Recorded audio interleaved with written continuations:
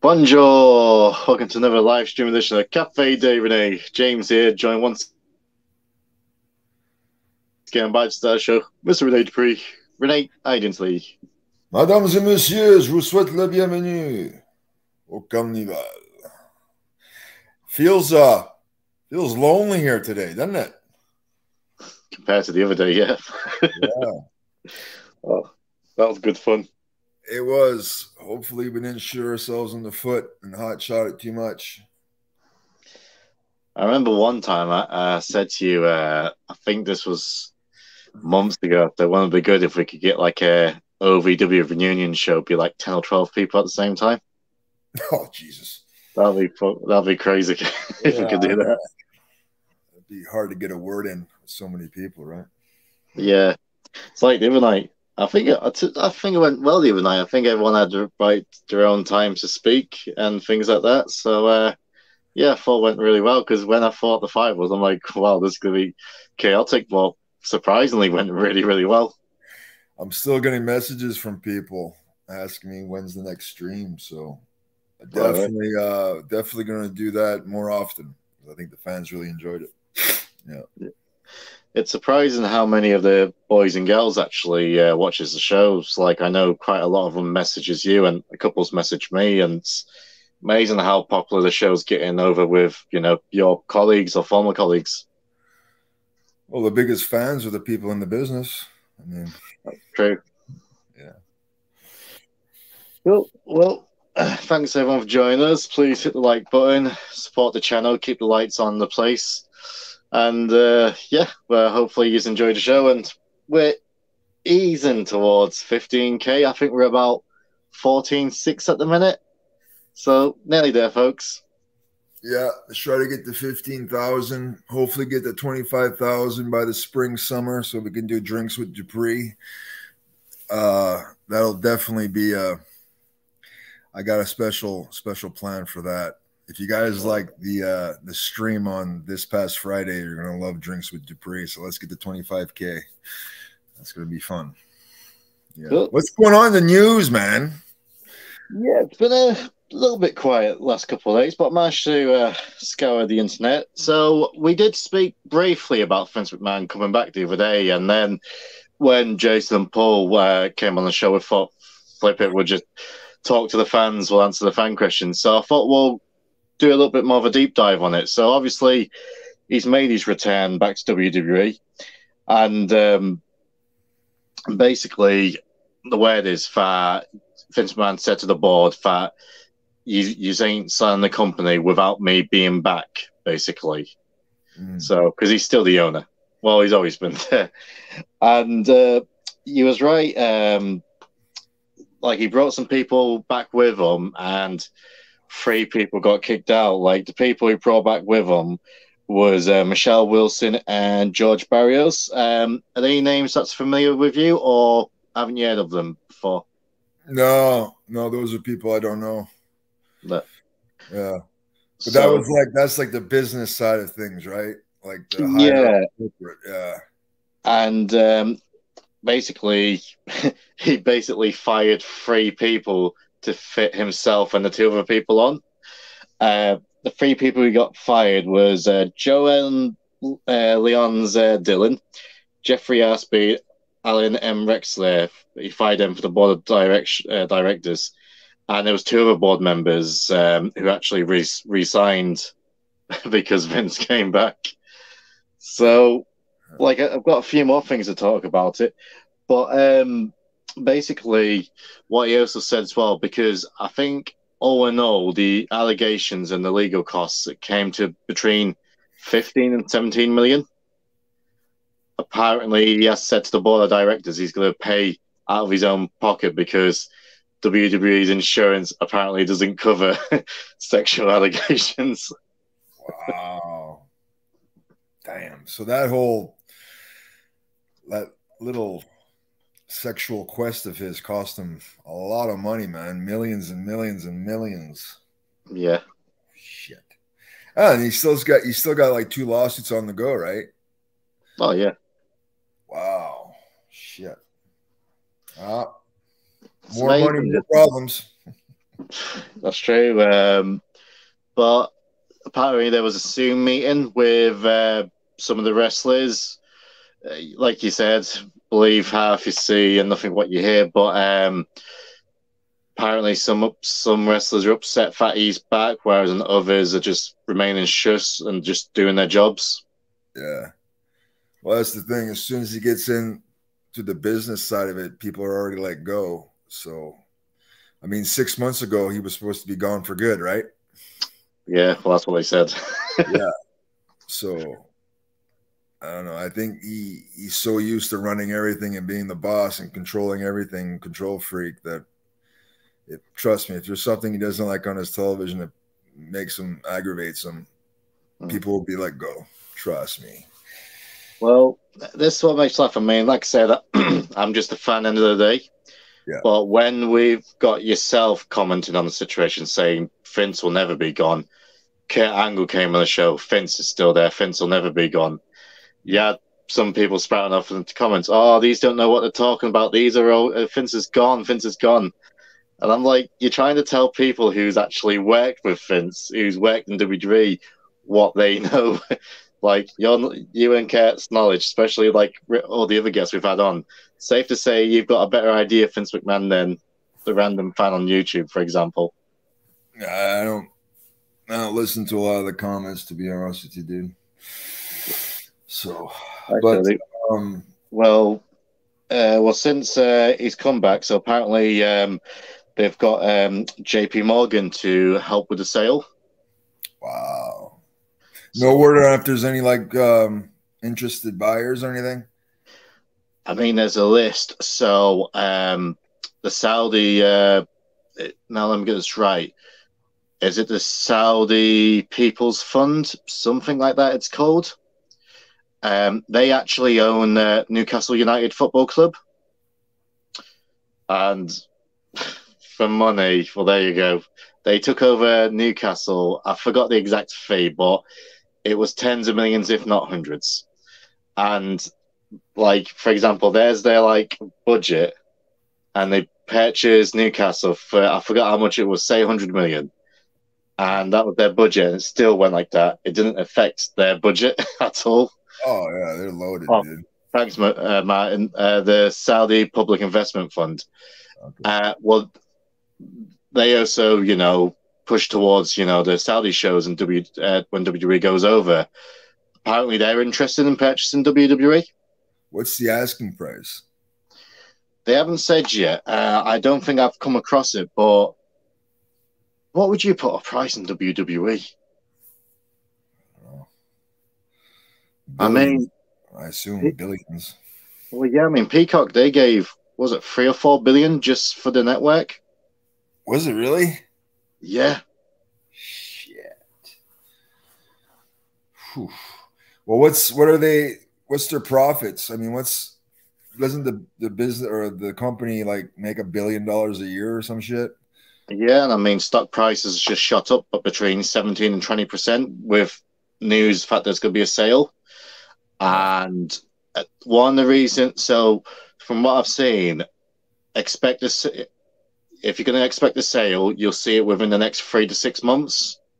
Oh, wow. And one of the reasons they're doing it, and this could be an interesting thing, one of the reasons they talk about selling the company, now, correct me if I'm wrong, chat, I think the TV rights, the TV deals, runs out next summer, 2024. And obviously, the deals they've got now, they've got unbelievable deals. We've said many times, if it wasn't for their TV deals, we've seen what they do on house shows. Not great. Right. Do you think they're trying to sell before time comes to renew this TV deal? Because with the ratings, let's be honest, Raw's in the toilet. SmackDown's okay, Raw's in the toilet. With the ratings going down, not performing like they do, these TV companies will probably give them, I don't know, a lower deal next time where it would actually affect their bottom line.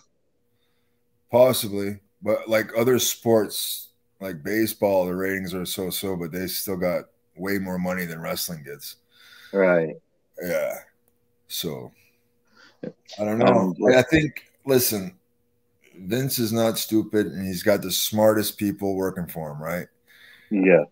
Analysts, and they can project where, like, we're heading, like I said before, we're heading to one of the worst financial crises in world's history. It's happening now. All right, we're in it, and it's going to get worse. So maybe they want to try to get rid of it before, you know what I mean? Yeah.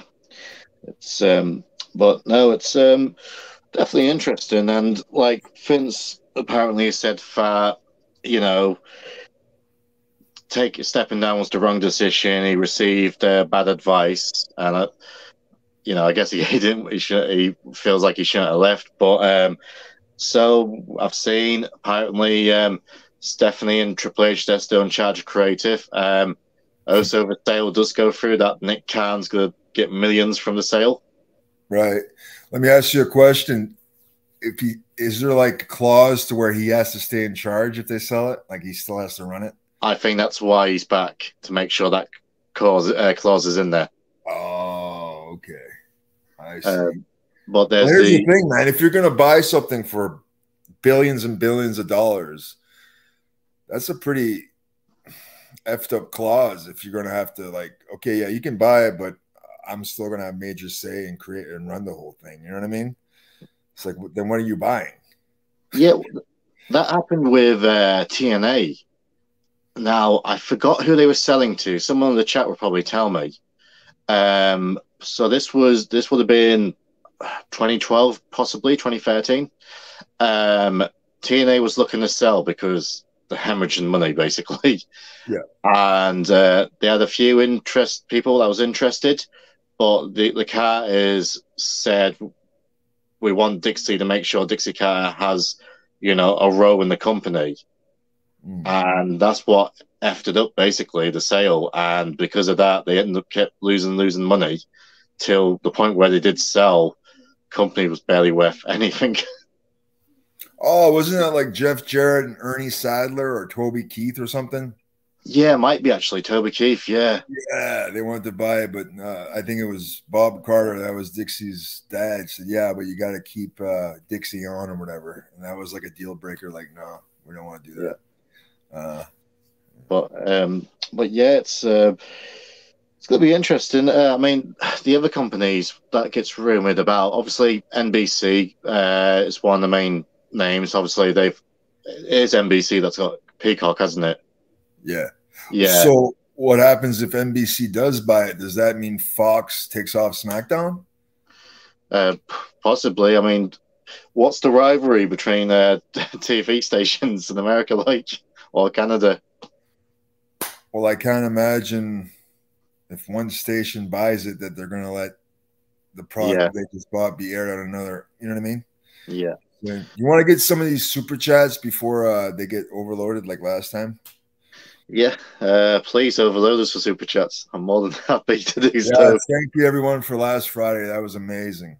It was actually our record night, actually. So big thank you, everyone. So I feel like, what do you call it? I'm not a draw. I feel like it's Paul, Jason, and yourself. That's a draw. It's not me. No, it's a collaborative. Everybody pitches in to make this thing work. And we're just so grateful that we've grown so much. What's the first chat? I think it was Fixed Stream. I don't have my glasses. Hi, team. I'll be missing this one. I'm at Logan Airport picking up my little sister from Bolivia. Funny since I'll go back in 2 weeks. Have a good show. Well, thank you, Fixed Stream. Sorry, my glasses. I'll put on my real glasses. There we go. Thank you for the other night, and we'll see you in next week or the week after. Hope your sister enjoys her stay. Bolivia.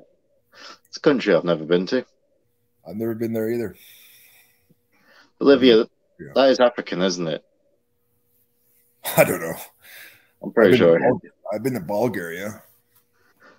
How was that? It was nice. Yeah. I've heard the cheapest chips in Bulgaria is like a pint works out like 30 pence. For alcohol? Yeah. You would know that, wouldn't you? No, my uncle went over. And this was years ago. It might be changed now. It might be expensive. It's South America, pal. Sorry? Oh, South America, Bolivia. Oh, of course it is, yeah. I'm sorry. Yeah, he said to me because he went there and he went to Czech Republic and they've got like the museums like of torture machines and stuff like that. And he said went nightclub and he said, yeah, he said the drinks. He said literally like £100 you can live like a king. He says like 30 pence for like a pint of lager or something. Yeah, it's very cheap. I went to Bulgaria and Romania.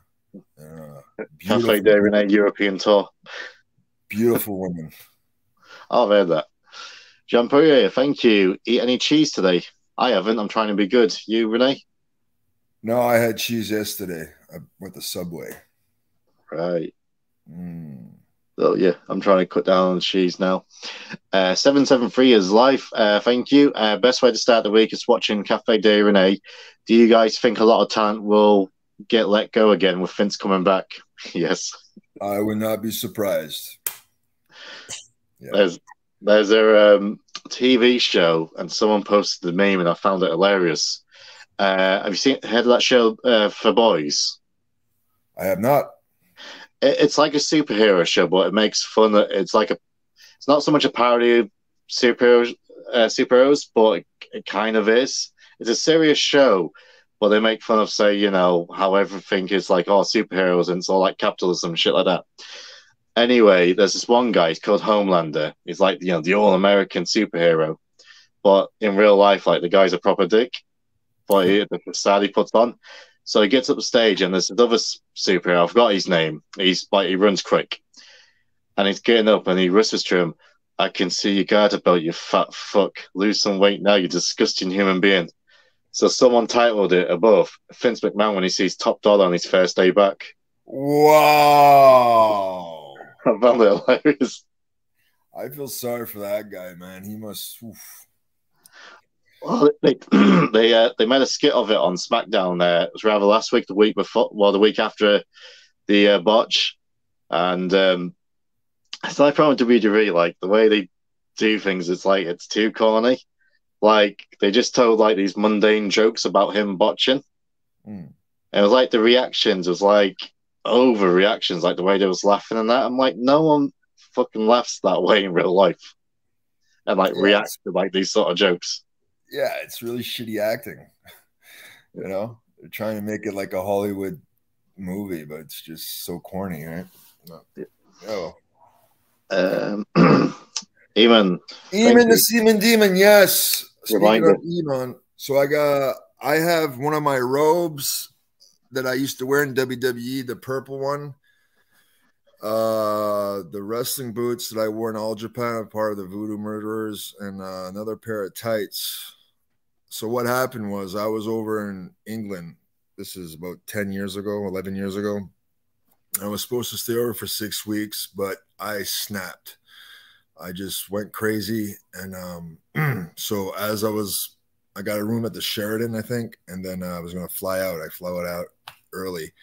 And as I was putting my suitcase, loading it, it actually broke. The whole thing exploded. So I took the suitcase and I threw it in the hallway of the hotel and just left it there. But apparently someone found it. And Eamon the Seaman Demon, my good friend, has the robe and the tights and the boots. So I don't want them anymore. So we're putting them on, is it eBay? eBay, yes. So it's on eBay. It's based out of the UK. So we're going to put the links in the description after the video. So if anybody is interested in having a little piece of history, those are up for sale. So yeah, I'll put them on the community tab as well. But like Rene said, basically for the video game players out there as well, the robe what Rene comes into the ring, the purple one, it's that robe. Yeah, purple robe. And the black trunks, I believe. I think it's black trunks. French Phenom has the RD initials on the side, French Phenom in the back, and the boots were the All Japan Voodoo Murderer boots. So if anybody's a fan of Japanese wrestling, you can have a piece of the history with those boots. Cool. Right. Well, before we get back to the super chats, another quick update here. So SmackDown's ratings. So this past week, the first episode, SmackDown 2023, they got a 2.25 in the ratings. That's down 372K since the previous week with Cena. Wow. But that's usually what they average, right? Yes. 2.1, 2.2. Yeah. Yeah. Yeah. Well,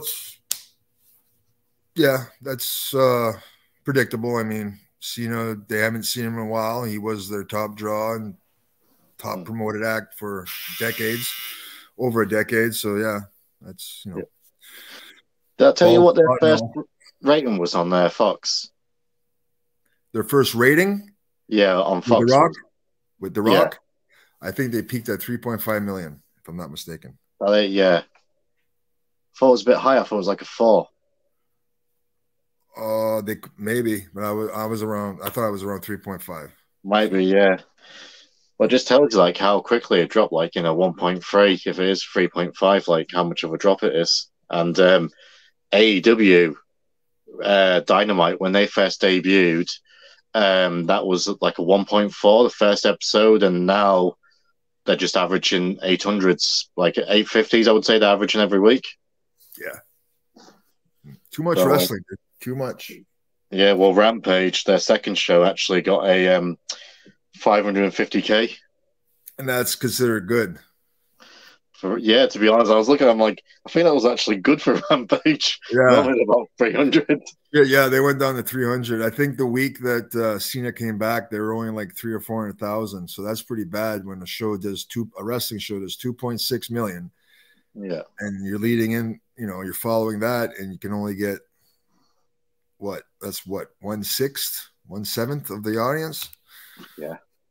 And a lot of those guys are ex-WWF guys. Some like John Moxley was an ex-champion on your show. You know what I mean? Mm. So anyway, let's go back to the super chats. Yep. Good question here from Eagles. Rene, any Gene Kiniski stories? I do not. I wish I did. I never got to talk to my dad much, but that guy was legit. And I think he was an NWA champion, one of the very few Canadians to have won it, right? Yeah. Yeah. Right. Garrett William Jones, thank you. Rene, what's your thoughts on the keto for dropping weight fast? I've hit the wall between weight loss and gains. Keto, yeah. I tried that with the intermittent. I did an intermittent fasting plus keto at once. And that's the leanest. I had like veins and stuff coming out of my abs. Like I was vascular, like yeah. But that's very hard to maintain. But intermittent fasting is good to do. It's actually has a lot of health benefits.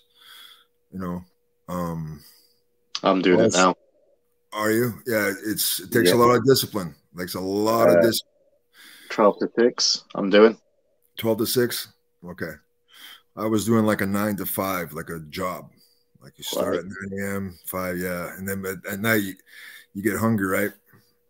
I love to eat, So the thing is, like, I love to eat, as you can tell. Right. Yeah. The thing is, like, I did this 6, 7 meals a day for so long that my body's so used to it. So for me to do like intermittent fasting, it took a good 6 to 8 weeks to really adjust because I get so hungry, right? That's why black coffee, green tea is good to like cut your hunger and stuff, Another thing is good is apple cider vinegar. Like green tea. Yeah, it's nasty, but it's really good for cutting you up. So like green tea with like a tablespoon of apple cider vinegar and some lemon, Yeah. Anyway. I've been today I had drinking, could try and finish my jug off, 2.2 litres of water. Like 12 o'clock I had like a little protein yogurt. Like you can get them in pouches. I had one of them at 12, one of them at 3. Then 6 o'clock I got home. My wife made us like a roast chicken dinner. So I just had that with some vegetables. So it's the first couple of days. Once you get past the first few days, I'm okay. But it's the first few days. So I haven't weighed myself. So I'm going to have to weigh myself first thing in the morning. I bought some pizza today. So I'm going to make that after this. Oh, nice. Oh, here's a question for you. Here's a question, Rene. Pineapple on a pizza, does it belong? Different strokes for different folks, my friend. Whatever makes you happy. Waldo, bagel, topper, schmear. Schmear. Love the thumbnail. Rene, great to see you, senor. You too, King James. I'm just glad Vince Man thing didn't turn into a whole Me Too accusation thing. You see it so much in the media when it's not warranted. Yeah, that's the thing, man. When you got that much money and you donate so much money to like political organizations and stuff, and yeah, trust me, Vince has got a lot more power than just in the entertainment business. Yeah. Oh yeah. Oh yeah. Raw culture. Could Finns take WWE private like Twitter on Elon? I've heard that. I've heard, especially with the Saudis. He sure could. And there's be a lot of benefits to it too. Like taking it public made him a billionaire. Now taking it back private, all this other shit that you hear, like all these accusations, that's private. So you wouldn't be hearing that stuff, right? Oh yeah. I'm just swear there. Sorry, my thing was on. Yeah, someone's just asked actually to react to the SmackDown versus Raw games. Like your thing. I actually spoke to Jonah about it earlier today. I'm gonna get the clips ready, and Jonah's gonna try and work out how to do the audio, and we're gonna get you to react to your voice acting in SmackDown v Raw. We're gonna try and do that next week, everyone. Yeah, that'd be fun. It's just mainly you interacting with Tori Wilson, so it's not a bad thing. I wish it was real life. You say something like along the lines, "How can I concentrate on your match, on my match, when you're shaking your ass at ringside?" It's on there, me saying that? Yes, it's along really? that line. Yeah, take note for you. Shit, I remember. Yeah, it took like 3 hours to read all the dialogue that they gave me. Like we had recorded my voice for the video game or whatever. It was like 3 hours. I got there like at 2 or 3 in the afternoon, and I left there just in time to get to the house show that night. Right. Yeah. Cool. We'll get back to Super Chats and Mail. I just want to go on our next headline. So everyone, please send your questions in. Interesting one here, Renee. So Dave Meltzer and Conan, not so much a back and forth, but Dave Meltzer said basically about Will Ospreay. Will Ospreay's just had another 6-star match with Kenny Omega at Wrestle Kingdom. I haven't watched the match yet. I've seen some highlights. Yeah, it's a good match, but you know, I've seen the Will Ospreay match and it's all the same to me. But great talent anyway. Basically, Dave Meltzer said at 29 years old, Ospreay has surpassed Eddie Guerrero for charisma, in-ring work, and promos. Conan responded. He said, "I would agree in promos and charisma, but not in-ring work." Disco Inferno disagreed. He said that Guerrero had more charisma at 29 than what Will Ospreay did. I never heard a Will Ospreay promo. It's basically a lot of effing and jeffing, we call it. Like they do the post press conference, don't they, in New Japan? Yeah. And this is the thing, and don't get me wrong, we all swear, but I find it very lazy if that's their retort to try and make the promos good. It's like, F this, F that, I'm the effing king, F this, F, thank you for believing me, F this match, and blah, blah, blah.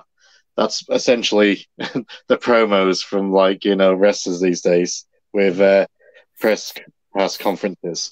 But Disco Inferno disagreed. He said that Eddie had more charisma, but then Conan responded by saying, "Bro, I was there every effing minute." I'm saying effing, everyone, because the overlords at YouTube says try to demonetize us.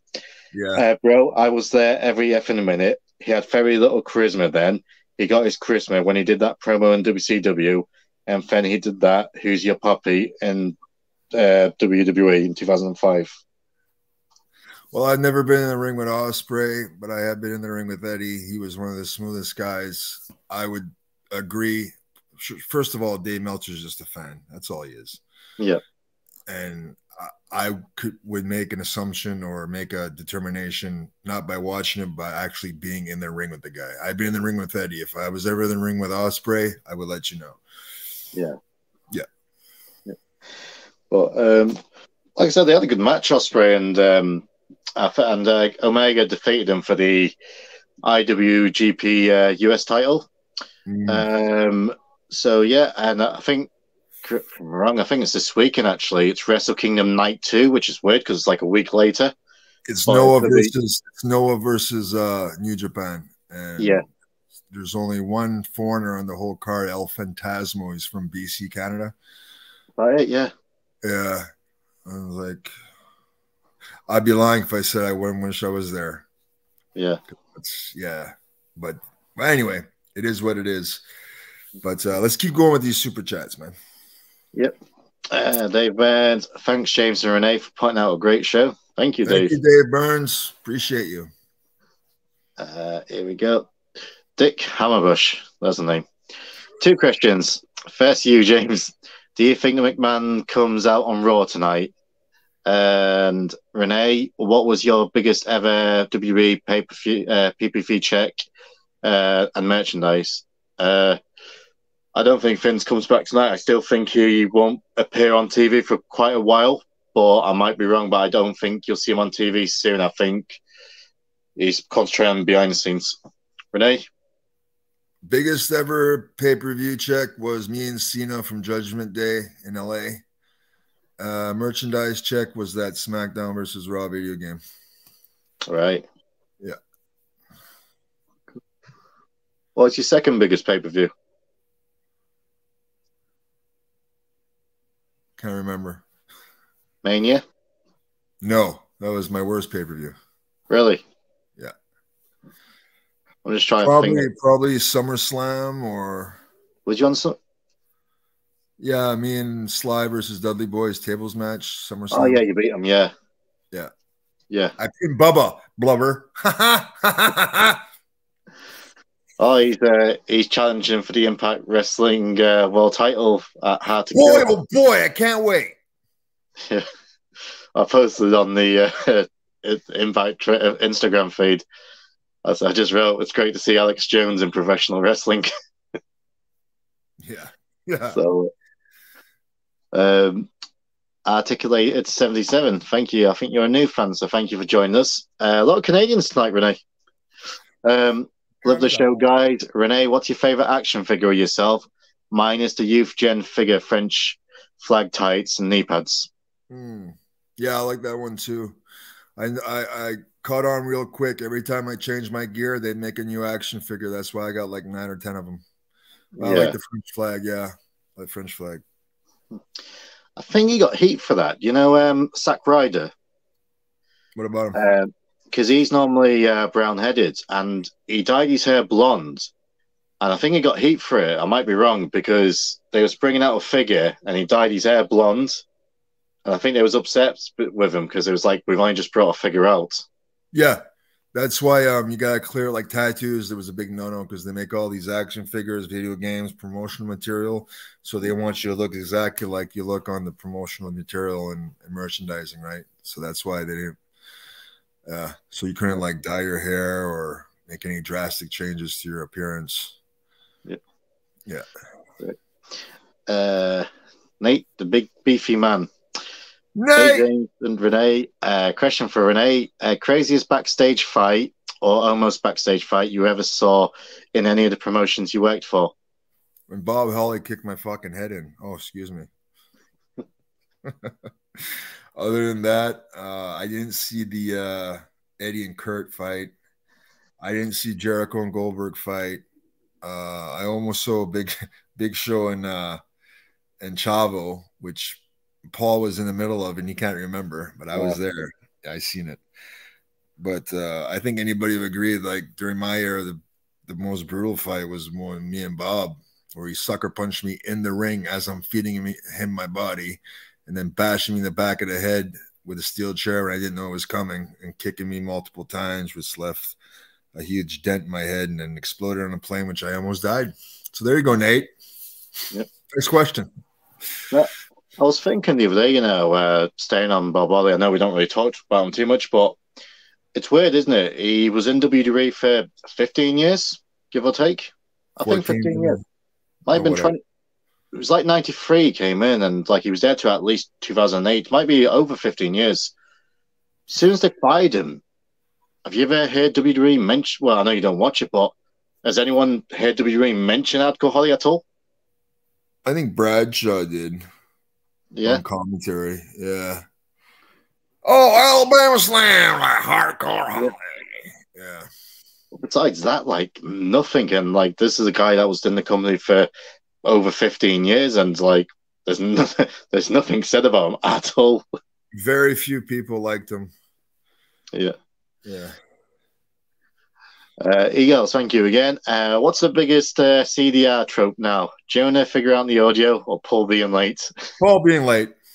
It's always Paul being late. There's Paul being late. Paul.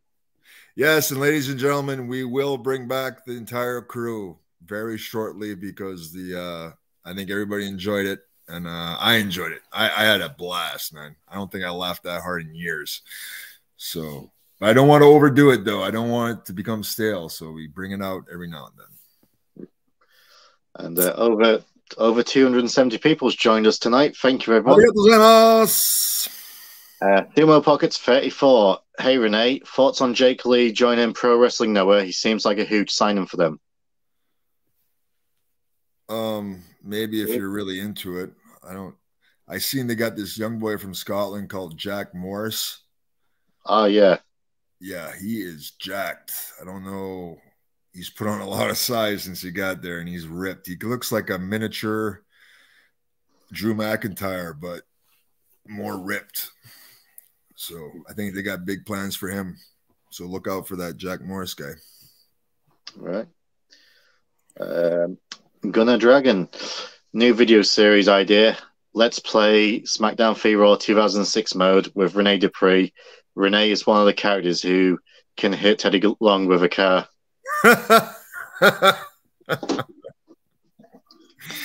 No, I couldn't catch him because he's the cardio king. Remember, he'd sprint out of there quick. I think I've had player. What? I think I've had every. Yeah, I think I've had every WWE game ever. Really? Except 2K20 because that was an abortion of a game. I didn't. Did you have Royal Rumble '93 for Super Nintendo? Yeah, that was my favorite because that's the only one I ever played. Yeah, I love the WrestleMania the arcade game as well. They brought out it was like sprites of like the actual wrestlers, but it played like Mortal Kombat. It was like Undertaker's tombstone. He would literally pull a literal tombstone out of nowhere and smash you over the head with it. And, I remember playing the ping pong WWF game at the arcade here when I was a kid. Right. Yeah. So, not ping pong, but is that what it's called? No, sorry, pinball. Pinball. Yeah, sorry. Yeah. Ping pong. Let's see. Life of the Go. Yeah, I spotted this actually. Thoughts on WWE posting the Paul London Royal Rumble elimination today? Wow. Well, it is one of the greatest eliminations ever. I put it second, just behind Maven eliminated Taker. That was a nice drop kick Maven threw. Yeah, and it was just a real shock. Right. Which, by the way, ladies and gentlemen, Maven Huffman will be making his reappearance very shortly on the cafe. So he is. He's coming back real soon. We're just finally. I'll tell you what it is, everyone. I put dates out, and in the meantime, waiting for people to confirm. Other people's confirmed in the meantime, and yeah, we're booked out for the rest of the month now, and the beginning of February. Halfway until yeah. It's great. I appreciate all the wrestlers taking time to do this, man. The fans appreciate it too, because it's always good to interact and find out what the guys are up to and just relive old stories. I think everybody enjoys it. I love it. Yeah. And this Thursday we got Rodney back. Is that right? That's right, my boy Red Dog. We're on the Mac. He's coming on Friday, and yeah, I told him if he had any because he has a really badass wrestling school in San Antonio, the Dog Pound Dojo, and I really want to promote that for him. So I messaged him, but maybe I should message Jazz. You know how it is. Women, you know, they control everything. Like, they're the reins. Yep. Yeah, they're the boss. So I'll message Jazz, see if they have like a YouTube video or something where he can help promote his dojo, his training school. If you're in the San Antonio area, definitely check out Ronnie and Jazz. They're some of the best for fundamentals and everything. Okay, next question. Yeah, well, we're caught up on super chat, so I'll get to I'll get to our next topic. But people, if you want to ask Renee and myself questions, please do so. Good news for WWE. They've upcoming WrestleMania. It's broke all-time records for the gate. Already. The previous record was WrestleMania 32, and that drew 17.3 million. That was in 2016. So, and still nearly 3 months to the show, and no matches has been announced. But yeah, it already broke it. Damn. Well, this is the first year with fans back, right? No, it's been a couple of years now. They've had fans, but it's in Hollywood. And I was there for Hollywood. That's where I met. Remember the Jibby Yang story with the porn star in the room? Oh yeah. That's when we were in Hollywood. Yeah. It's in the SoFi Center, but I think one of the reasons why it's sold out straight away, the big rumor for the main event, there's two. It's rather going to be Roman v. Cody Rhodes, or it's going to be Roman v. The Rock. Rock, trust me. That's what they want. It depends on Rock's schedule, though. Listen, if there's going to be a place sold out, it's because The Rock is rumored to be there, right? Yeah. But there's rumors because Stone Cold might pop up again because he's still in great shape. Yeah, he's been training lately, and so yeah, we'll have to see. So another thing we'll talk about, Renee, Dana White. I don't think we mentioned it the other day. If we did, I forgot. It was brief. So New Year's Eve, a video went viral on TMZ where his wife, I think she's been married to him for 27 years, 23 years, a long time either way. Wow. And the mother of his 3 kids, she slapped him over an argument, and then he basically slapped her. And the old 1-2. Yeah. Thoughts on that? Well, 27 years, you're basically best friends, and it's not really, you know what I mean? Saying, who knows? There's relationships out there where, you know what I mean? The thing is, he isn't to do that out in public, and especially when you're in his position, when the cameras are on you at all times, and you know what I mean? The world we live in today, and I don't think he hit. I saw the video. It's not like he hit her hard enough to draw blood or anything, or knock her out, or even bruise her. But it's still putting your hands on the woman, though, isn't it? Still putting your hands on a woman, and I don't know. Has there been any word on any? Well, a few of the UFC fighters, a couple of them's not happy about it. Dustin Poirier said, I've been raised up never to put your hands on a woman. A couple of us not happy about it. One of the things that's come out about it, though, so Dana White's got a new promotion coming out. Now, have you seen them videos online, like when they're slapping each other, ironically enough? The slap fight? Yeah, it's normally in like Russia and, Eastern European countries, basically.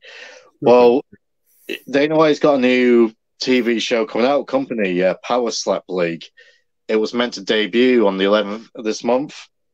And because of that, TBS has delayed the launch of it. Wow. But that's like so ironic.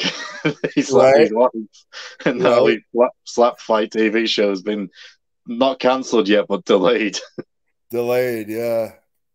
Gotta be careful, man. This day and age, gotta be careful. Because Cool. And I think we've got a couple of super chats just popped in. Keith Rock, thank you. Were you in the building the night Bubba Ray had that gruesome torn fat injury in catering? What? I don't remember. Torn fat. If you can elaborate on that, man, I don't remember. Can you tell you fat?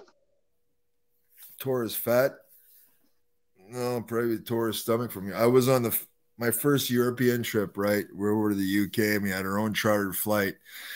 And they had food carts on both ends of the plane, right? And Bubba, everybody else was sleeping, trying to get, because it was after Raw. And you had to travel right after Raw. It was a long day, and a lot of guys were sleeping. But I kind of sleep on planes, even though you're like in these, literally like a lazy boy on this chartered flight, right? So he would go at one end, eat all the food, then he'd go up the other end, eat all the food, and then he'd wait till they refill the food chart, and then he'd go and eat more, and then I thought it was funny. Another one from Waldo, thank you. Waldo! Renee, would you be comfortable sharing your first reality check or Don't Meet Your Hero story from when you were starting out just as a kid?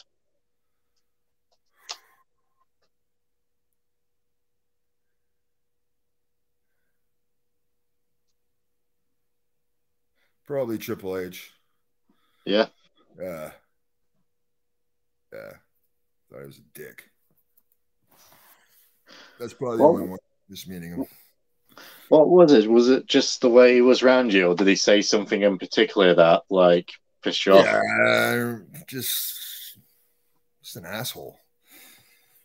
Right. Yeah. But there's times, like a few times. And then I noticed whenever he'd be complimentary of me, it meant so much. Because he was always just like a snob, fucking make these offhanded comments, right? Then when he actually complimented me, I felt like, wow, it's so cool. And he, but overall, he was a dick. Anyway, keep going. Good. Carl, hey, UK guy. Greetings from England. Predictions for the Royal Rumble winners. Bushwhacker Luke. Hey! I think Cody Rhodes, unless The Rock comes back. But I think it'll be Cody Rhodes. Women's, probably Rhea Ripley, if I had to take a guess. She's on a bit of a hot streak at the minute. So, yeah, I would say them two as my predictions. Renee, you don't really watch WWE. Well, you say you do. But I don't. Didn't they put the belt on Flair's kid like her first day back? Yeah. Which, let me say another thing about that.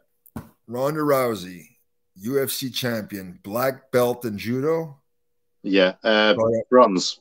Oh, sorry, I'm thinking Olympics. No, she's a black belt at judo. Yeah. Right. Amongst probably other martial arts as well. Charlotte Flair, what sport did she ever play? Volleyball? Probably on netball or something. Pins her for 3 seconds, because that's a 1, 2, 3, 3 seconds with a fucking schoolboy. You wonder why people just think wrestling's bullshit. Come on.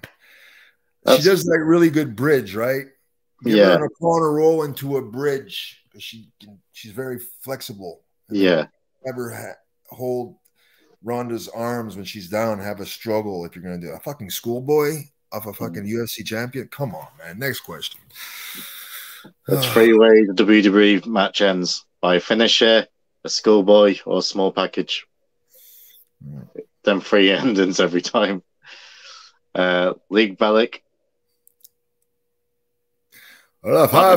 Fingers straight to their face. Smack. Love that. Do you remember that Charlie Murphy stories, Dave Chappelle? Oh, hell yeah. It's fucking awesome. Rick James. Charlie Murphy. Unity. I don't know which one's my favorite. The Rick James stories are the one he talks about Prince when playing basketball with his like platform shoes. And then they go making pancakes afterwards. Yeah. We should just sit down and watch Dave Chappelle. We should with Paul. Yeah.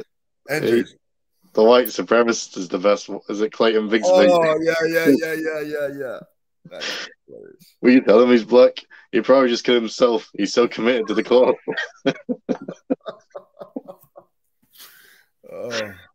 Oh, it's funny.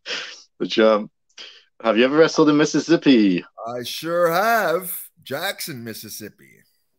Actually, I like Mississippi. It's like, I think it's one of the poorest states in America, though. Right. But I like New Orleans as well, because a lot of French Cajun people there. Yeah. Louisiane. La Louisiane. Yeah. That reminds me, I need to bring Lash back. Yeah, because I really like to sit and talk with him, see how good his French is. The champ. Thank you for joining us, champ. Is the story from the Evolution documentary true? During a tag match at a house show, Batista and Randy faced the Dudleys and both got injured and Bubba. Yes. Yeah. Oh, they put that in the. I didn't watch the documentary, but yeah, that's quite a good documentary. But they buried Jindrak. Yeah, that's not cool. Why do that? Especially when Jindrak got himself over in Mexico like a motherfucker did. Jindrak was on it. Yeah, but creative editing. Yeah, that's the thing. Like, I hear they do that. Yeah, come in for an interview, and then you'll talk for 3 hours, and they'll take like 3 minutes, and they'll edit it out to make you look like an asshole, right? Yeah. Yeah, it's just the way they do shit. But yeah. But Randy, I think, broke his foot or ankle, or he got really screwed up, and then Batista probably tore something like he always does. And then Bubba hurt his back or something. And then as they're being loaded in, Randy's being loaded into the ambulance, Bubba comes and starts yelling at him, saying that he hurt him. Oh, that Randy hit Bubba? Yeah. While he's been put into an ambulance. While he's being like in like serious pain with like a broken foot or ankle or whatever hell happened to him. Like, that just shows Bubba's just such a prick, dude. Anyway, next question. Before we get the next one, so obviously, Bubba, you can definitely say he was pissed off because he could see. Well, I know Batista's not young, but new to the business. You see Batista new to the business. You see Randy, who WWE's got big plans for. Safe to say, Bubba seeing that got really, really jealous and was like, right, I'm just going to try and F their careers up before they get going. Oh, yeah. Yeah, folks, there's a lot of that. I don't know if it's still like that, but at one point in time, there was a lot of that. Oh, yeah. Because Randy and Batista very, very quickly overtook the Dudleys. I mean, look at Orton's career now. I would love to know, like, I can imagine, like, since then, Bubba, like, a lot of kiss ass and, like, next time he met Orton. Yeah. I remember Randy, because me and Randy were probably closer than most, I guess, at one point in time, and he would always tell me how much Vince hates Bubba. Yeah, he would give me like the, because I mean, Randy was on top from the get-go, and he would always just let me in on like inside stuff from the top and stuff. Yeah, I knew a lot of like who Hunter really liked and disliked, but Hunter really, you could see through it. He didn't make any. If he didn't like you, you knew it, right? Can't imagine Triple H was a fan of Bubba. No, nobody was. Can't imagine anyone. Nobody was. It's amazing how long of a career he's had, because I don't think I've heard anyone, and I've listened to a lot of shoot interviews. I've interviewed loads of wrestlers, not just on here, but on my own show. I don't think there's one wrestler who's got a good thing to say about Bubba Ray Dudley. Muda fucking hates him too. I can imagine.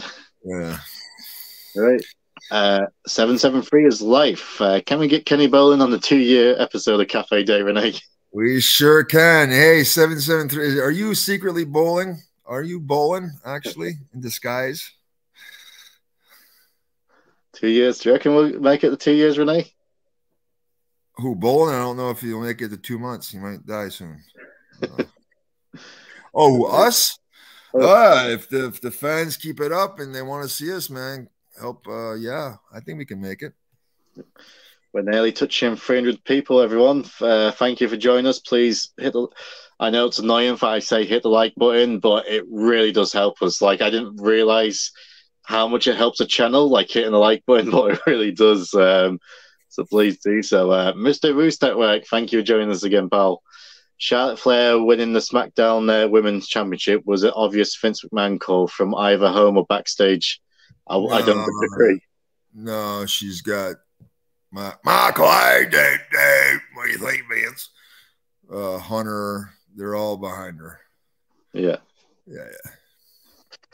Oh, yeah, especially like I know Triple H is a Ric Flair mark. It's no secret. Was Michael Hayes close to Flair? I know he was in NWA and stuff, but was they close from what you saw while you was in WWE? Yeah. No, everybody had a respect for Flair, right? You know, but I thought it was sad seeing him there at point in times. Like as a fan, you see how over he is, right? Woo! And you know, everybody loved, but like his financial woes and stuff, like I really got to see it backstage when he's like calling up on overseas tour and calling up the accountant, like begging for money and shit. It's like, here's the thing, man, like money is an addiction and a lifestyle can be an addiction. Fame is an addiction, right? So it's kind of hard to change your lifestyle when you're so used to doing it for so many years, right? Yeah. Well, we've got a few more super chats, but I just want to talk about the next topic. So please send in your questions, everyone. So Great Muta, his final match has been announced. So it's a 6-man tag. Muta's teaming up with Sting and Darby Allin, and they'll be taking on Hakushi, Akira, and Marufuji.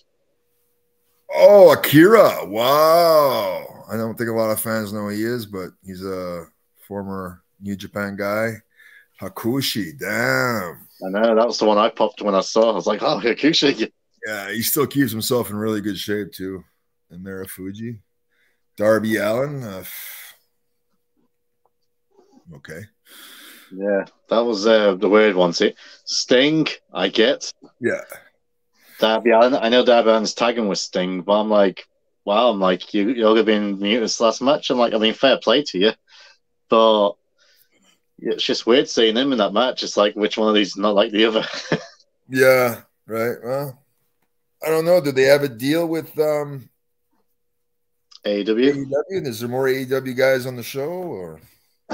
I'm not sure because that's a Pro Wrestling Noah event. Yeah. Darby's Dome. They're at the Dome too. At the other Dome, yeah. So yeah, unless they're trying to build a relationship, and well, I think we reported it that there was going to be something, but I haven't heard much about it since. Well, speaking of which, Muta v Shinsuke Budokan Hall was 8,500 people attended. 9.5. 9.5. Yeah. That must be like a record for Budokan, is it? That was the best house they've drawn in the last like 10, 15 years, apparently. Wow. Yeah. When Misawa was still alive, they were arguably like one of the top promotions, right? But then when he passed away and stuff, it kind of really hurt business. And when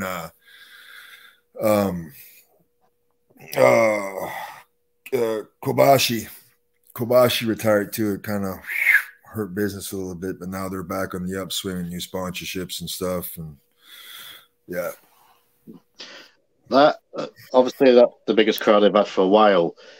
Do you think that's more for Muta on his last tour, or do you reckon that's because of Shinsuke coming in, or a bit of both? Shinsuke. Yeah. The actual match too, like people want, because I don't think they've ever seen Shinsuke and Muta. I can't say. I don't think so. Right. So that's what drew the house, right? So yeah. So cool. Shinsuke, is he someone you would love to work with one day, if given the opportunity? Sure, if the payday is good. I'm at the point now where it's more about money than ever. Yeah. Yeah. Yep. Next bowling episode streamed 16 US press debates. He's big in politics, Kenny, isn't he? Yeah, I see him tweet about it every day. Yeah, I don't really care about politics and stuff. I really don't. Well, I'd say I pay attention a lot more now than I did like the last couple of years, but I try not to talk about too much because you can't talk about politics without pissing someone off. Yeah. So it's best not to talk about it. Yeah. Grobemeister B, thank you for joining us. Have you some crazy fan interference stories? Thanks.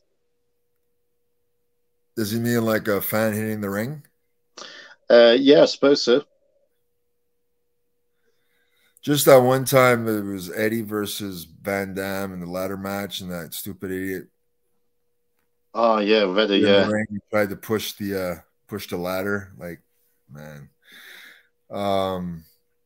Did any fan ever try to? One time when I was like 14 or 15, maybe 16, I was here locally, and a fan hit the ring, and I was about to like push him, but then I realized it was a special needs kid who got really excited and wanted to be a part. Yeah, so it's like, oh, plus I'm the baby face. I wouldn't be a baby face very, very, very much longer. Territory at 15. Yeah, tech a special needs kid, right? Yeah. I actually saw a clip, funny enough. There's the AEW wrestler, Daniel Garcia. Oh, yes. I just seen that before coming on here. What a mark. What a mark. You, sir, are a mark. You're a heel. I compare that. Do you remember when Sami Zayn got that fan kicked out for calling him the F word? Oh, yeah. Like, dude, you are a heel. They're paying money. It's a front row at a WWE show. I'm sure that cost him probably close to $2 bills. If you're a good worker, you can take the microphone, completely eviscerate this guy in a professional setting, embarrass him, but keeping your heat if you knew what you're doing. But no, he decides to get the guy kicked out. Like, what? Come on, man. And the guy kicks the fan for giving him the finger. You're a heel. Yeah. Like, whoa. I saw this clip in I think there was someone on Twitter saying this is what happens when the marks are in the ring as opposed to being in the crowd. And that's right. That's what I saw. Couldn't have said it better myself. Like, you're a moron. Butch Mantel said, I used to love wrestling when the marks was on the other side of the barricade. Yeah, I love it when, not booking the show, too, at some points. Well, this makes me laugh. Like, you've seen clips of, say, Shawn Michaels in 97, especially in Canada. Right. He used to get, like, people throwing beer over him and things. And Freebirds, I mean, I know you're not the biggest Michael Hayes fan, but Freebirds, in the 80s, the hatred they would get when they was wrestling the Freebird, Von Erich. This generation is just, I mean, like, the F word agate chants. That was ECW, the house shows, man. I remember going out against Al Snow, and there'd be 3,000 people there chanting at me. It was like, yeah, and I play it up. You know what I mean? I was watching Rumble 90. I was watching Rumble 90, and Lanny, he was managing the Rougeos, and I'm watching it, and the fans are chanting that to genius Lanny. Yeah, but he played it off. Well, Daniel Garcia, whatever his name is, he is also the same person that said when he found out he got a 5-star rating off Dave Meltzer, he jumped out of his sofa. Yeah. I'll leave it there. I remember you asked me, a fan asked me that question, would you work for AEW? Yeah. No. I have enough money, and being around a locker room filled with marks is not on my agenda. Sorry. No. Yeah. Well, there you go. The champ. Favorite Chappelle segment, Tyrone Begums.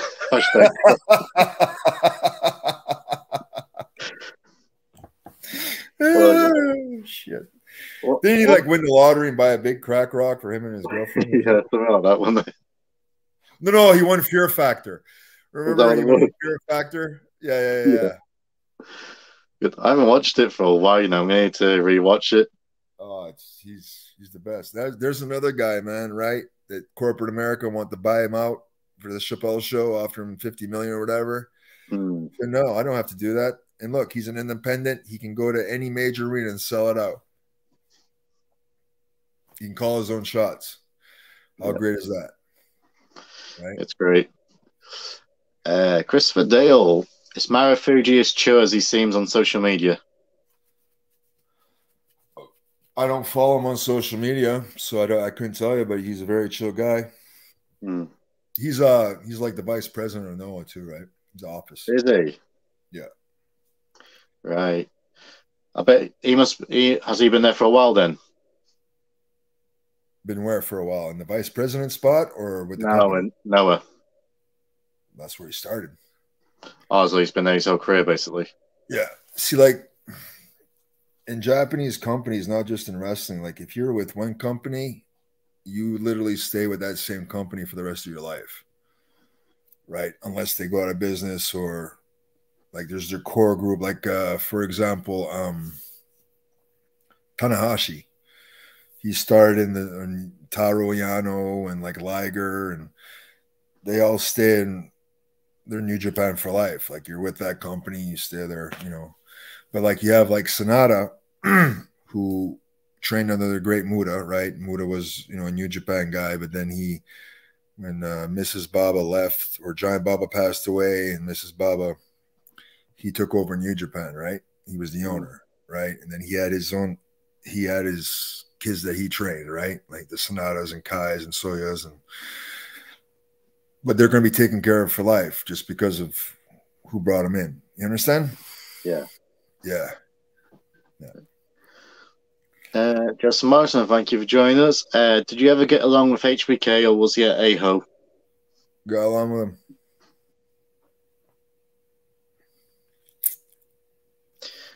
What was he like with Triple H, and what was he like not with Triple H?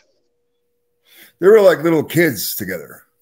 They Right. were like little junior high kids together. Yeah. You tell they were buddies, man. But it's so funny. It's almost like when they had to put each other over or take their finish, they'd purposely fuck it up. You ever see Shawn Michaels trying to take a pedigree? You know, I'm trying to think now, to be honest. Go and look. There was one time, it's like they teased the DX reunion, or it was after they had the DX reunion and like turned on each other or whatever. Mm. And then like, Hunter turned on Shawn, and then Shawn tried to take and he like botched his fucking pedigree. Yeah. You can't be Shawn Michaels, be that athletic, and not be able to take a pedigree. That's like, you know, almost like he purposely, fucked it up. Yeah. I've just, before we went on, you probably heard in the background before we went live, I watched Backlash 2004, the main event. Benoit, Triple H, and Michaels for the world title. Yeah. It's in Edmonton, Benoit, right? And the reaction he gets when he comes out to the ring, and it's sad to watch because there's Nancy and Daniel, and there's his other kid as well, and you know the surviving one, and I'm pretty sure his father's there as well. But it's basically just I've never heard a reaction like that. You know, you only hear them sort of reactions so many times, and it's sad because I mean I can imagine you loved Benoit growing up, Canadian, but Benoit was one of my favourites, honestly. When he won the Rumble, especially entering number one, like I'm at peak mark up them here, and I'm like, oh, I can't believe he won it. And it's sad. It's hard to watch these matches, and I'm watching the match. The fans would turn on Shawn Michaels. You screwed Brett. Then Earl Hebner comes out. Shawn Michaels has got Benoit and the sharpshooter. Hebner's teasing, ringing the bell, and then like the end of the match, Benoit makes Michaels tap out with the sharpshooter, and it's and honestly, he was the best wrestler in the world at that time. Him and Eddie. Anyway, there's always that debate: who's the best wrestler, Benoit, Eddie, or Jericho? Not Jericho. It's not Jericho. Kurt Angle. And honestly, it's a shame what's happened with Benoit because he should be going down as the greatest wrestler of all time, or up there. But obviously, for obvious reasons, what's happened, it's you can only just you just wish things ended differently than what it did. Can't change it, right? No. Got to keep on keeping on, man.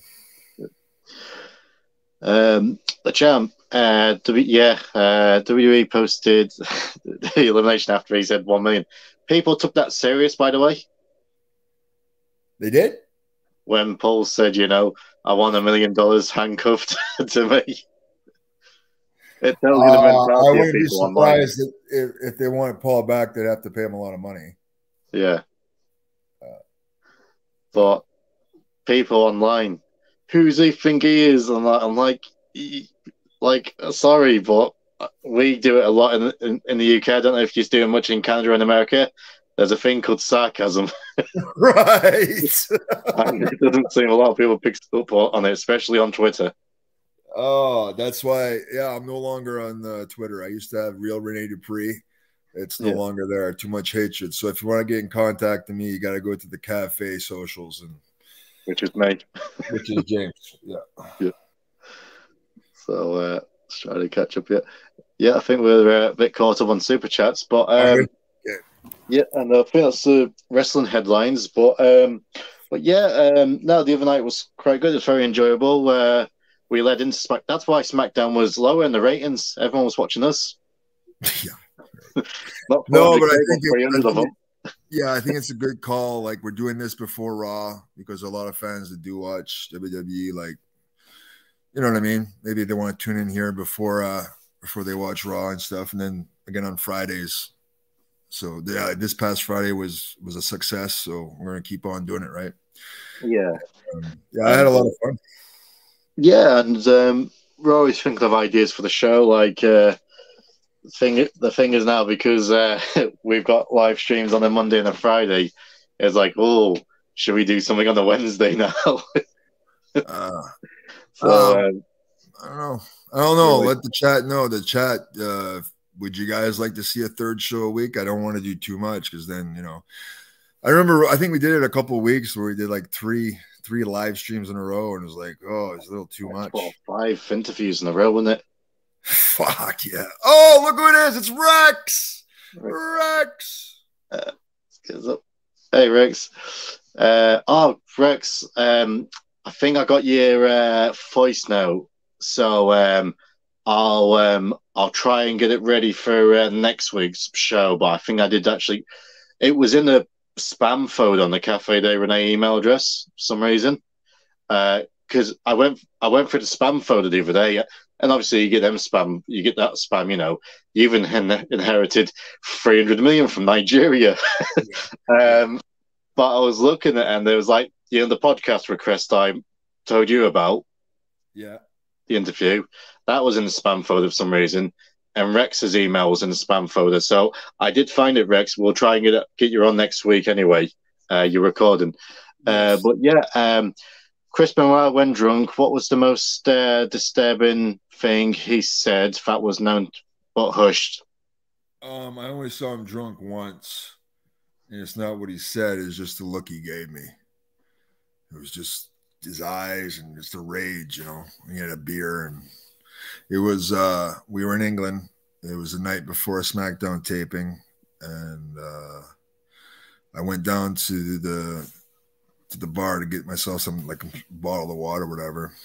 And I tapped him on the shoulder, say, "Hey, what's up, Chris?" And then just the evil in his eyes, man.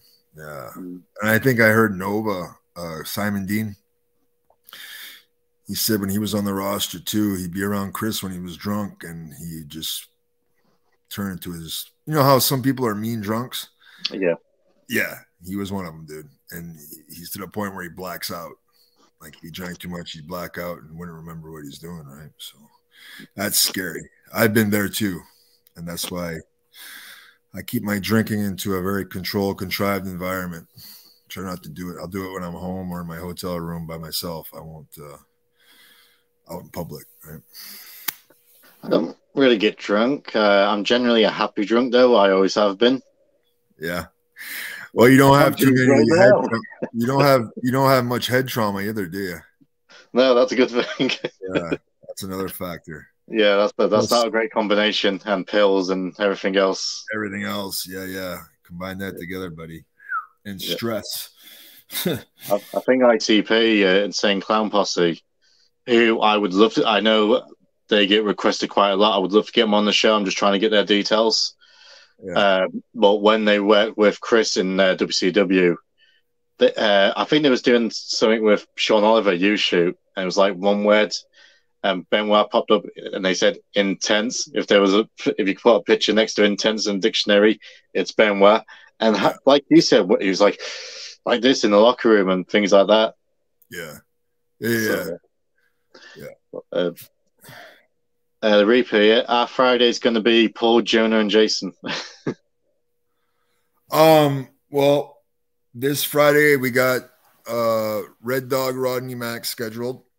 Mm-hmm. But I think definitely due to the response that we got, we're definitely going to do it more often. Just stay tuned with the channel and we'll keep you updated. See, we don't have scripts, we don't have writers and stuff, man. We just we go off the top of our head, and call it in the ring, man. We're old school, baby. Next question. Yep, the Passing Static, thank you. Have y'all ever considered doing a video game live streams? You could make the CDR crew and have a mock Royal Rumble or Survivor Series. Isn't that what we're going to do? We're going to play the old video game from... Yeah, so Rene's main game was SmackDown v Raw, the first one, which would have been 2005 it came out, I think. Mine came out 2004, actually. And one of the first storylines, if you pick SmackDown, it's a love triangle between yourself, Tori Wilson, and Rene. And Tori Wilson's Rene's manager. So you pick whoever you want to be, and you get your first feuds against René Duprée. And if you defeat René Duprée at the pay-per-view, Tori Wilson will become your manager. Oh. And you also share a shower scene with her if you win. I'm finding this out like nearly 20 years later. I had a shower scene with her. Oh, no. If whoever I picked, for example, so 14-year-old me, you can make yourself. Oh, okay. I made myself, and I'm with Tori Wilson in the shower, baby. The mind of a 14-year-old. Right. Oh. That was a weird game, actually, because we'll call it on Super Chats. Thanks, everyone. No, we got another one. No, we don't. Yeah, we do. Oh, okay. No, we were caught up. Okay, sorry. Keep going. So you had like 4 opportunities to get like 4 managers through the season mode. Okay. So your 4 managers was Tori, Stacy, Sable, and Trish. Okay. And every time you would win one of them feuds to get them as your manager, they would automatically like become your girlfriend. Well, you could finish the season with like them 4 as your girlfriends, which was awesome. I just missed those checks. Here we go, Renee. Snog, marry, avoid. Trish, Stacy, Tori.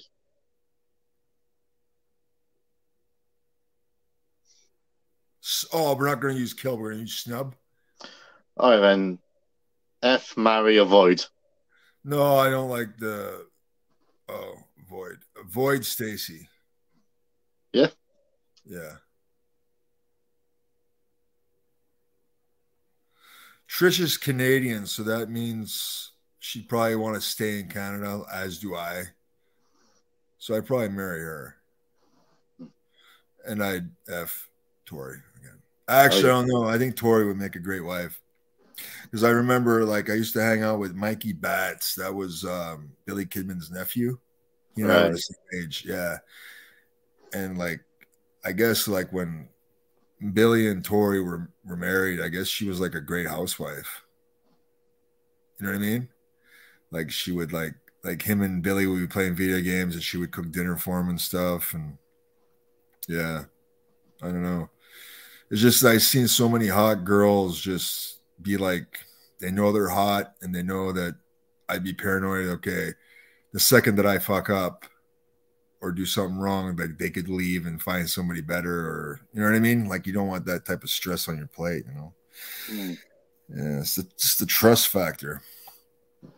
But was there any staying on the topic? Was any incidents where you saw a WWE like diva and star like dating, and you just saw it blow up in front of your face?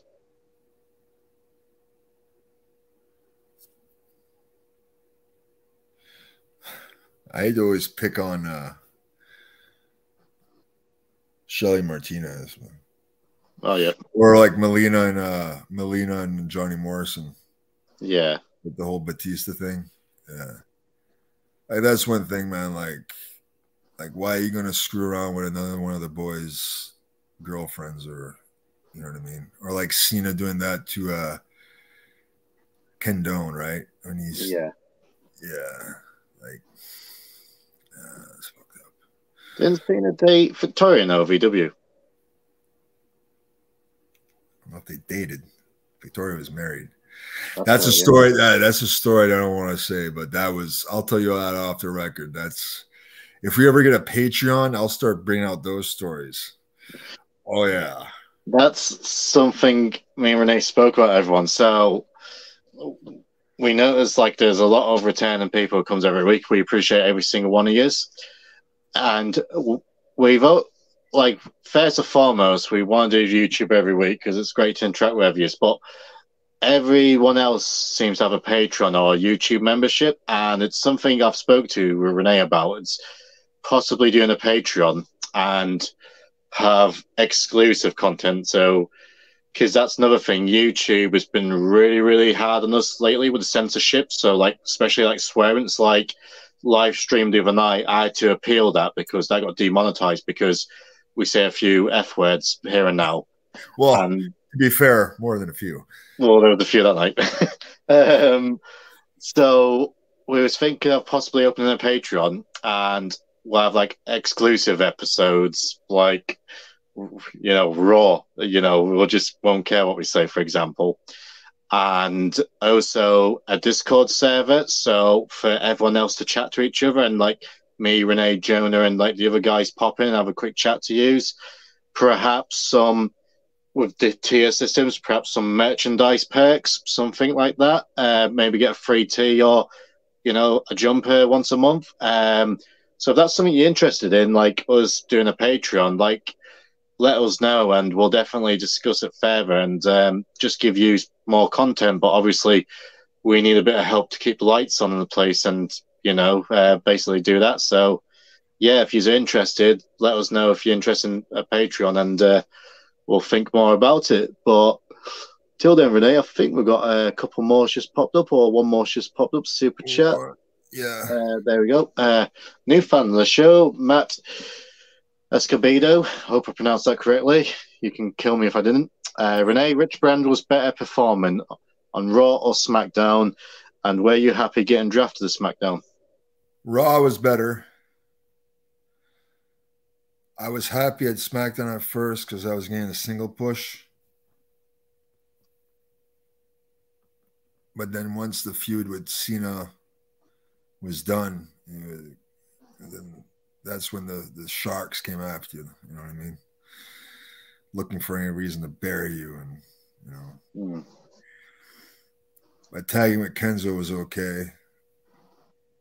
I enjoyed it, but definitely Raw. But SmackDown when we went overseas was crazy because SmackDown was very, very popular overseas, especially Australia. Yeah, Australia is a place I miss. I wish it was like because like my dad, my dad was wrestling. He went over to Australia like 2-3 years in a row, but he would stay over there for like 3 months. It's when Johnny Doyle and Jim Barnett were promoting Australia. He was over there with like the original Sheik and guys like that. Him and Sheik were actually friends. Oh, right. Yeah. And dude, I think he was over there like in the 60s and he'd come home with like 25 grand saved. But think of it like 25 grand those days, that'd be like coming home with like 100, 150 grand these days. Yeah. So imagine going over I mean, Australia, which is in the wintertime, which is their summer, it's a beautiful country. Like you go on the Gold Coast of Australia and the beaches. I mean, it's paradise. Mm. And you go over there and work and huge crowds, awesome fans, and you come home with like 150 grand in your pocket. That's only 3 months out of the year. Right?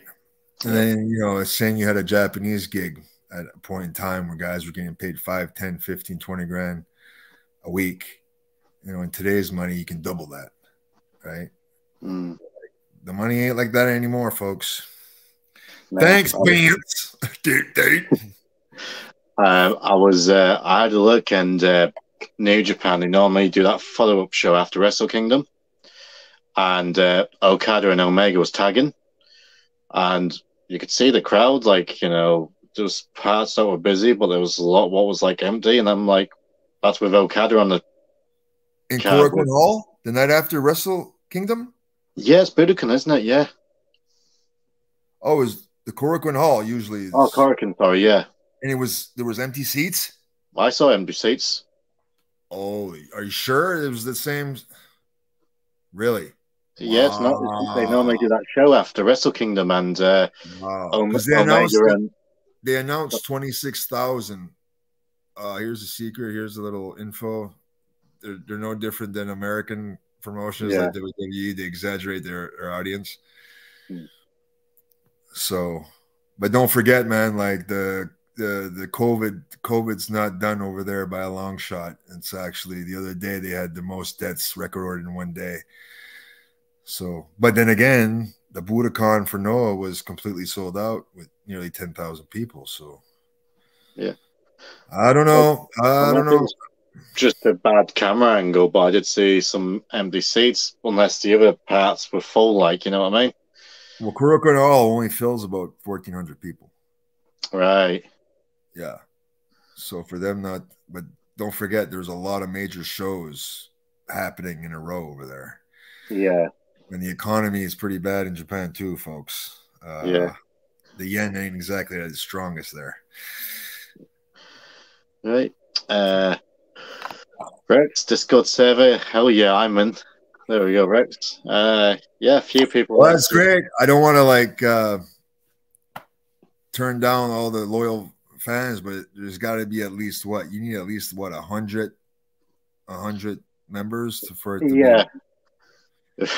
We'll probably open it. It'll probably just be us subscribed to it. Right, us and Rex Gardner. Yeah.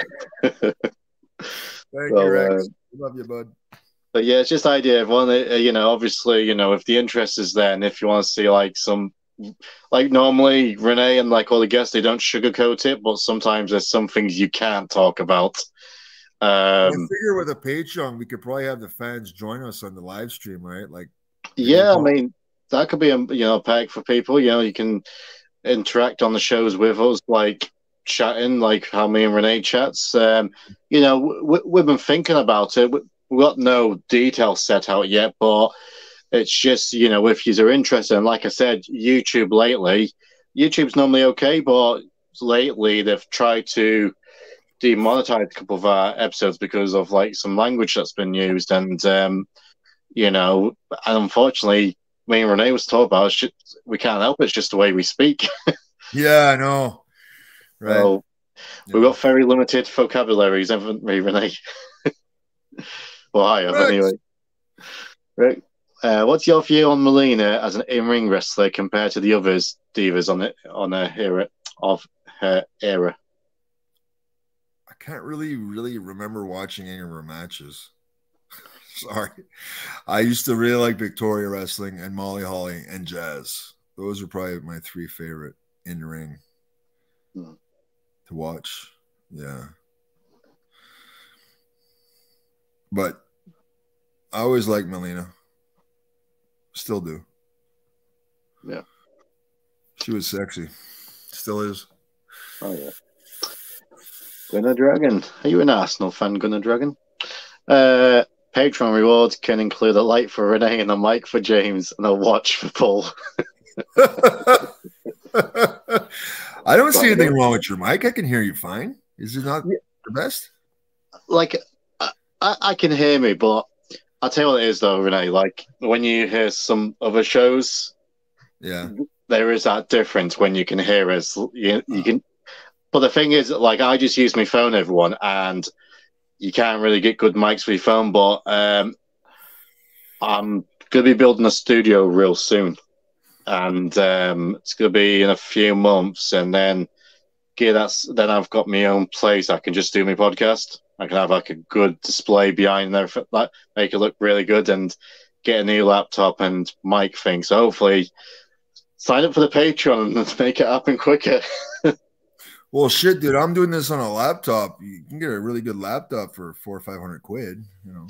Yeah, I might just do that even and just buy a mic for it. But no, I am gonna have like a studio thing in a few months. So it's gonna sound pretty good. So bear with me till then. And he's a construction worker, folks. You know he's gonna get it done. Well, yeah, I mean I'm a builder, so I can save the cost of labor. It still charges me for materials, but you know. Yeah. Rex, thank you again. Why are Japanese crowds so much more quiet? I know they're respectfully generally, but I like the buzz of a mad crowd. On Sasha Banks' debut, Mercedes Moné, the crowd was quiet. Very good question. Okay. When we go to a theater, movie theater, or we go watch a live play, are we hooping and hollering, or are we telling, shh, be quiet? Yeah, quiet. That's the way they are. That's their mentality towards it. They don't want to disturb the people. It's like they're watching live theater, right? Now that's changed over the years and become more westernized, but for the most part, it's like us watching a live play. Okay. The reason why they were quiet for Sasha Banks, I guarantee you 99% of that crowd didn't know who she was. Yeah. That's the truth. Yeah. Okay. It's a total different world in Japan. Okay, even though WWE goes there and they draw very well, New Japan fans are New Japan fans. They follow New Japan. It's like a sports team, and they're totally into Japanese wrestling and that brand. Yeah. Okay. I guarantee you, you have Edge show up, the majority of the crowd would not know who he is. That's the truth. The guys who they would recognize would be guys that work there in Japan and have been on Japanese television. Or if I were to show up in New Japan, I don't want to sound like a big head, toot toot, whatever, but I would get a huge pop because I've been going over there for 15 years. Hell, I've been going over there since I was 19 because I went there with WWE, right? So I've been going over there for 20 years. You understand? I will say this about her. I will say this about her, though. That hair she had, that was badass. How cool was that? Wow, that was cool. Like flames, right? Yeah, it's no, I mean I give her credit for going over and because you know Gaijin, I suppose you call it. There's not many Gaijin women that obviously Alundra Blaze did, but and you get a few, but for her to make a debut at Wrestle Kingdom was pretty big for her. But it'll be interesting to see what she can do. You know, over there. I think she's going to be in a feud now with Kairi Sane, or Kairi as she's called in Japan. So, and I think they're about having a match in America. So it'll be interesting. But that's the thing. Like New Japan's concentrated on being going worldwide more than ever, right? And I think they have a big show happening in California. That's the one, yeah. Yeah. So, you know. Yeah. So it's and I think she really wanted to go over there because I think she really cares about the wrestling aspect of it. And yeah, it's kind of cool. Right. Artie Machine, thank you. Do you guys think Paul London looks a bit like George Harrison from the Beatles with that beard? I've always said he looks a bit like John Wick, Keanu Reeves. Have you seen John Wick, Renee? Yeah, he looks like what's the guy from Australia played Batman? Australia played Batman. Who was the Batman in the Dark Knight? Oh, Christian Bale is from Wales. He's from Wales? I thought it was from Australia. He looks like Christian Bale. I can see it, yeah. Yeah. Yeah. So yeah. There's the movie John Wick, Keanu Reeves. I always call him the John Wick of professional wrestling. All right. We're going to go for 25 more minutes, folks, because I got to cook a pizza. Yeah. What kind of pizza? I think it was the works. Meat, cheese, onions, peppers. Grobine said, James, force Renee and Paul to do AEW. That's never going to happen. What to do, watch AEW watch-alongs, and you'll get YouTube money rich. The constant rants would be great entertainment. I mean, that's what that JD guy does, doesn't he? Yeah, he does very well, especially for a guy who's never wrestled, right? Yeah. But he's based out of New York. Huge. Have you got the energy to do rants, though? I haven't. See, that's the thing. Like, if we had a Patreon, I would definitely do it. Yeah. But like, to do it on here, and then Jesus, you got these dirt sheet writers who are purposely watching this, just waiting for me to say one thing so they can post it on their web pages, right? So it gets hits. Oh, they posted about Charlotte. Right. I just made an observation, and then that's another reason why I'm not on Twitter, because, you know, you say one thing critical about someone's favorite wrestler and they'll just fucking dog the hell out of you and find things about your history. You know what I mean?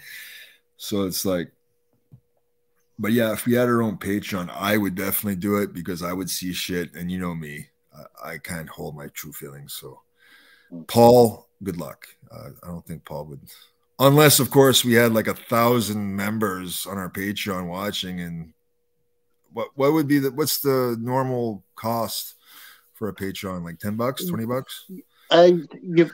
You price it the way you want to. It can be anywhere from $1 to, screw it, some people's got like $100 Patreons. But you know, like it depends. Like I would be fair with the fans. That's the thing, because you know, I try to be fair with people, because you know, not like you said, Renee, everyone's in a recession and things like that. But you know, you can have tier brackets. You could have, like, say, a $5 bracket, a $10 bracket, and a $20 bracket, for example. Okay. And you know, you could have, say, a $40 bracket, and with that bracket, you get a free piece of merchandise every month as well, for example. Okay. Obviously, you know, we want to make sure we give all yous, you know, plenty of value for your money, and at the same time, me, Renee, and everyone else, we want to make sure, you know, it's financially beneficial for us as well, because we need to keep the lights on the place. But, you know, me and Renee, we've spoken about it a few times. We haven't really had a full, you know, think tank about it. But if loads of yous are interested, I'm sure, you know, there's plenty of ideas for exclusive shows. Like I said, Renee could do an AEW watch along. So instead of like a couple of the highlights, he'll tell you everything that happened, and you can hear him go full pelt on it. And you know, there could be other exclusive things we could do as well. So yeah, like so, we'll think about it. But we just want to make sure we're in a good position to do it. That's why we want to hit 15K. I think when we hit 15K, not if, when we hit 15K, then I think that's when we'll start having some serious talks about it. Yeah. Yeah, let's just wait. Let's get through these super chats. Don't got much time left. I'm getting hungry. I'm hungry. Joey B, thank you. Love your thumbnail. Who'd win between Taka Michinoku and Kaz Hayashi? Like in a shoot? If you want. I wrestled Kaz many times. He's actually very tough. Taka, I was in a 6-man with them. I don't know if we ever touched. So I don't know. But I know they're really good friends in real life. So he was ahead of his time, Taka. And first and only WWE house show I went to in my life. Him and Brian Christopher were in the opening match. And you know how Sabu would do the triple jump? You know, he'd jump on a chair, jump on the top rope, then jump. Taka ran across the ring, jumped to the top rope, and did a crossbody. Man, one of the coolest spots. I'll never forget that spot ever in my life. Yeah. Amazing. I was a big fan of Kai and Tai as well. They was entertaining. Mm. Rex, thank you again. Going over the best decision for Sasha in WWE, risk of getting stale. She'll develop new history, rivalries, learn new ideas. Sometimes staying too long can be a bad idea. True. It's like, how That's can they true. miss you if you don't go away? You know, when you become stale in one territory, you switch to the other territory, then you come back, and then, you know, see you in a different light. I mean, the one guy I look at, and I'm a big fan of his, Sigler. He should definitely consider doing something like that. Yeah, I mean, I'm sure he's still getting paid really well. He's made plenty of money, and good luck to him. And he's probably one of, if not the most talented person on the roster. But because he's always there, people doesn't care about him anymore. And this guy, he should have had like a bigger career than what he did. I know he had the world title a couple of times, but it didn't really mean much because. Does anybody remember? Straight away. Unless you're a diehard hardcore fan, you know. Yeah, you kind of forget they happened, basically. So yeah, sometimes people need to. I mean, Cody Rhodes, for example, left WWE. He was Stardust, went to Ring of Honor, went to New Japan, went to AEW, and he's come back a bigger star from what he ever was. He worked one show in New Japan, didn't he? So one show. I thought he waited a couple more. No, he never toured over there. All right. Well, ROH and I think he done a stint in Impact as well. Okay. Dear Rene, I'll wait for the Patreon. Okay.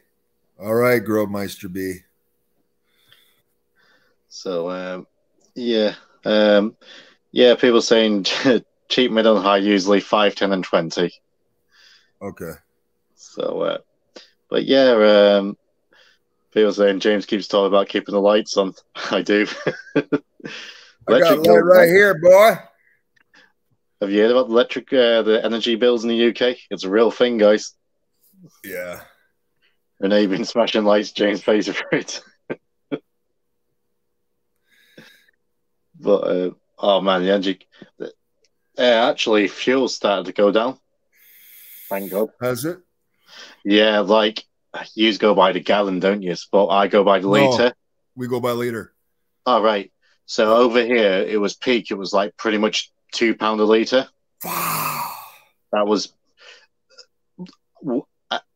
Yeah. Well, yeah. I mean, a couple of places still is, but I was normally paying like £1.96 a liter. But now there's a garage literally down the road from me, half a mile away, if that. It's £1.61 a liter. That's still a lot because we're I think around $1.50, but Canadian, because £2 is like $3 Canadian. Right. So you guys are paying out the ass, man. Oh yeah. I mean, damn. This time last year, I think the average before it got hiked up was £1.20 maybe. Right. At £1.18. Start of COVID, it was like £1.09, £1.10. Wow. Yeah. So it's coming down there slightly, thankfully, especially for me because I travel a lot. But other than that, what's the other news? Any other news? No. I think that's it for the news. Nothing else springs to mind. Like I said, yeah, I think that's pretty much it. They released the Royal Rumble poster. Is Bushwhacker Luke on it? No. Can't afford him. It's kind of like they're all staring in one direction. Cody Rhodes is on the poster. So rather, that means he's going to be at the show. I don't know.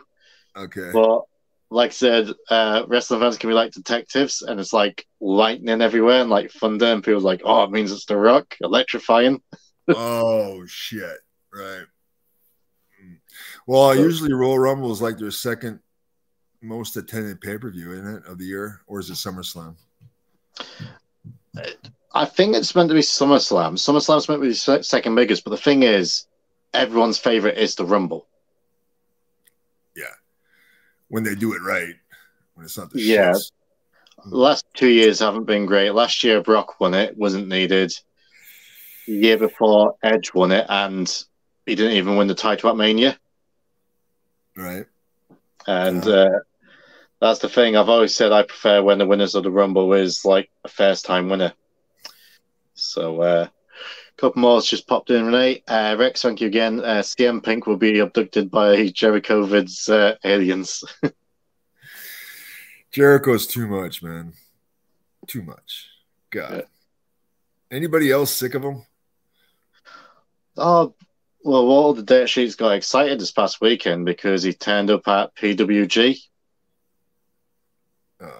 Pro Wrestling Gorilla. Yeah. Pro Wrestling Orangutan. I saw like the venue, dude. It looks like they draw what, 200 people, maybe. Yeah, 300 people in their city of Los Angeles, which has 10 million people in it.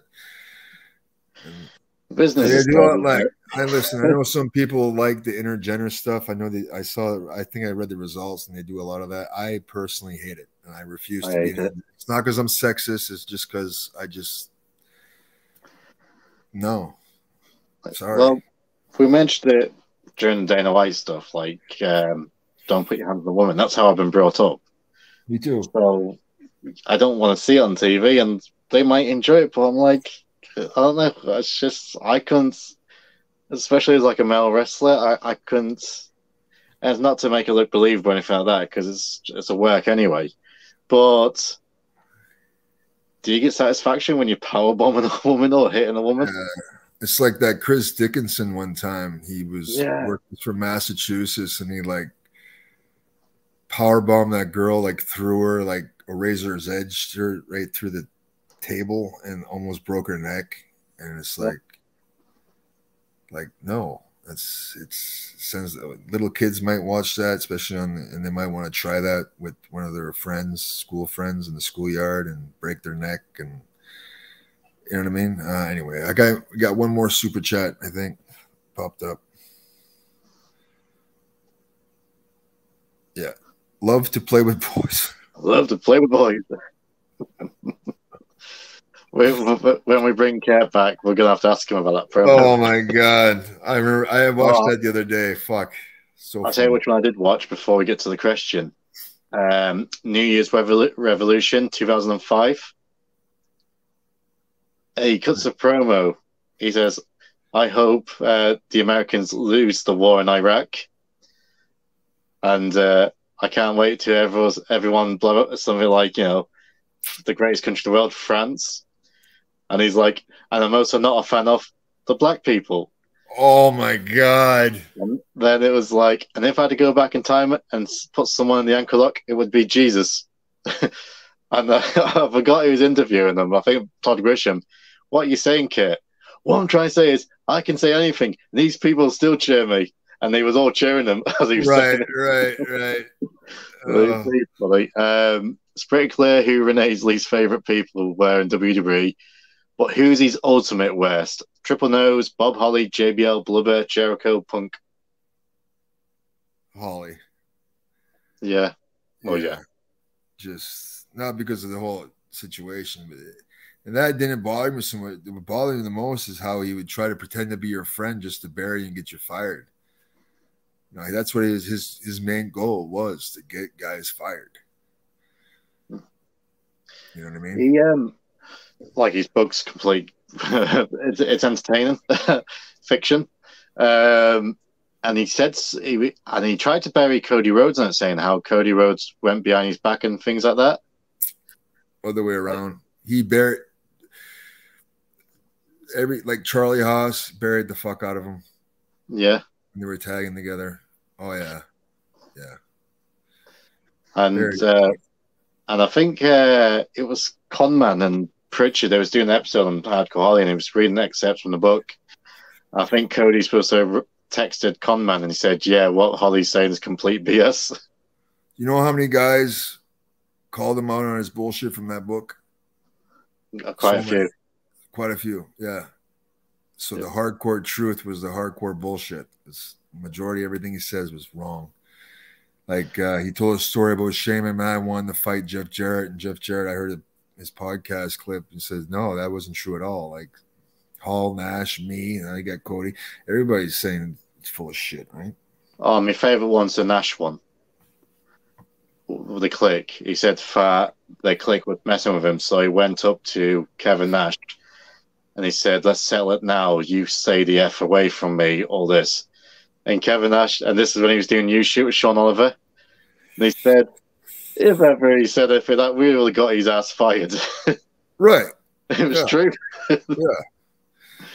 Yeah. So, good old spark plug, Dr. Guerrero. Sparky, Dr. Guerrero. The juice, baby. The juice. Travis Berg, speaking of Cody, what's your thoughts on him?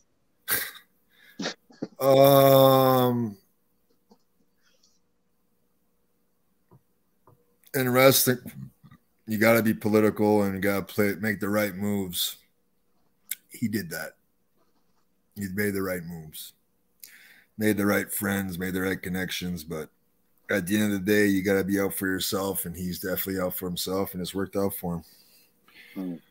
Yeah. Love to play with boys. Can I rank them all boys? What's that? Yep. So Holly's your worst. Who was saying second? Blubber? Bradshaw. Blubber and Jericho. Blubber, then Jericho. Who else was there? Punk. Yeah. And someone probably equal. Triple H. I mean, they're all. Yeah. Jericho tried to be friendly towards the end of my run there, but then he was on a podcast or something, and he said it's him and Blubber, and Blubber was talking about La Resistance, and then Blubber was like, yeah, they were, they weren't that. And then he goes, yeah. Jericho's like, yeah, especially Sly, because he was just past friend. Like, what the fuck do you two assholes know about what my career and what I've done and what I've accomplished post WWE? More than probably anyone. Trust me. I'm sure you told me this was like when we first started doing the podcast that Jericho had attitude with you because he tried to work your dad's territory, and by the time he sent the letter, it was closed by a year.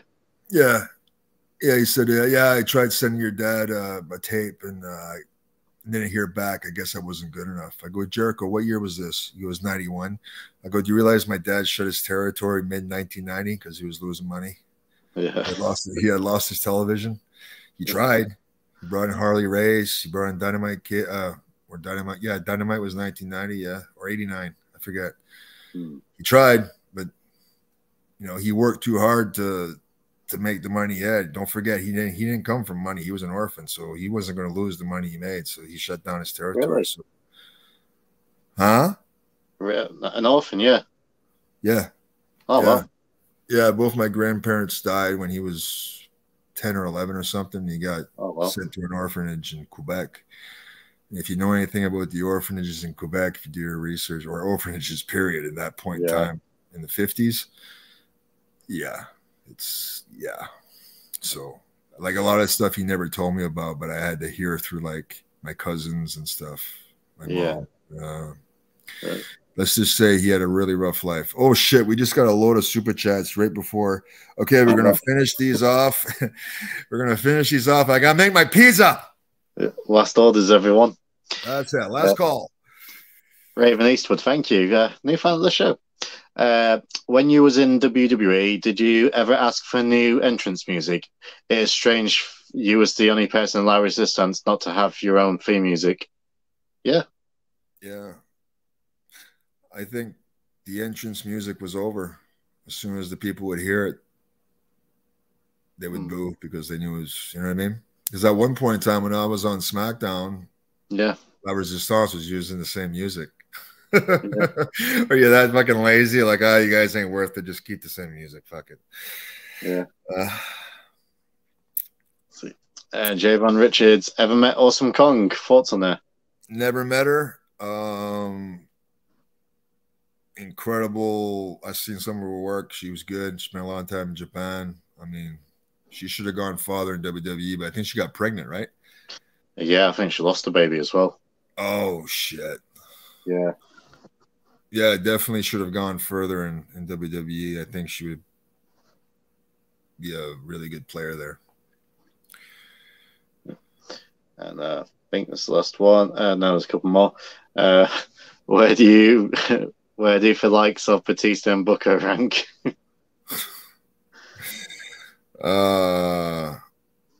Believe it or not, Booker actually tried to help me when I was in WWE, and then when we worked in France, I kind of got mad because he didn't want to do business with me the right way. Ego. Oh, don't get on the internet. Oh, what is Paris too close to Houston? Book, you know. But I remember after our match, he realized that okay, Rene is over because this is France, and because he never seen me work as a babyface, right? But wink, wink. I'm better babyface than I'm heel. Trust me. And he would put me over to all the boys in the back and all this other shit. But yeah, I don't like your friend Bill Goldberg. He fucked me up. And yeah. Anyway, next question. How much did you hate ECW? A lot, because they didn't pay. I would have loved it if I was making money. I interviewed Just Incredible. Yeah. And he went to pay for a ticket and he looked, his bank balance was empty. Yeah. Yeah, I was making my downside, and that's it. And at that point in time, they were trying to, WWE was trying to process a green card for me, but they were taking the money out of my pay. So, yeah, there's times where I didn't have enough money to rent a car. Yeah, yeah. So, ECW sucked.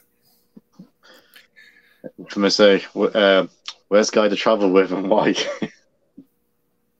Bob Ollie. Yeah. Yeah. Bob Ollie. Why? He was just an asshole. Yeah. Right, that's us caught up, Rene. Well, ladies and gentlemen, I want to thank you so much. I know we weren't as funny and as humorous as we were this past Friday, but I want to thank everybody for joining in. And now I can go make my pizza. So this Friday, Rodney Mack, Red Dog, is returning, and it's going to be great to catch up with them. And any other announcements? Yeah, like I said, Rene's got some of his in-ring gear up for sale on eBay. I'm going to get the link and post it in the description, but I'll post it on the community tab tomorrow as well, so everyone can see it. And yeah, grab yourself a bit of history there. If you're a big fan of the show and big fan of Rene, then that's a great opportunity for one of you. Or, well, it's 3 separate lots, basically. So, you know, it's a great opportunity for a couple of years to get this. And yeah, like Rene said, we've got Rodney this coming Friday. We've got guests booked up for the rest of the month and beginning of February. So we've got plenty of guests coming on. And what else? Yeah, like I said, if you're interested in us making a Patreon, get us to 15K first, spread the word, and then we'll have some serious discussions about it and try and give you some exclusive content. But Rene, you're going to go and watch Raw now, eating your pizza? Yeah, can't wait. See you guys this Friday. Au revoir. Bonsoir.